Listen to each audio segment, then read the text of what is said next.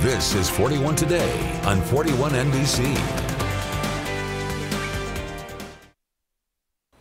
Amazon is launching a new unit to distribute its movies and TV shows to other media outlets besides its Prime Video streaming service.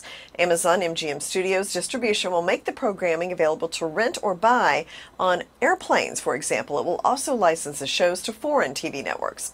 Well, Twitter will purge accounts that haven't been active for several years, and this could lead to a drop in follower counts. CEO Elon Musk says if users log in, they possibly can prevent their account from being purged. Samsung has got FDA clearance for irregular heart rhythm notifications on its smartwatches.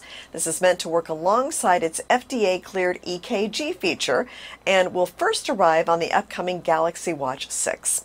Well, cybercriminals are capitalizing on the resurgence in travel.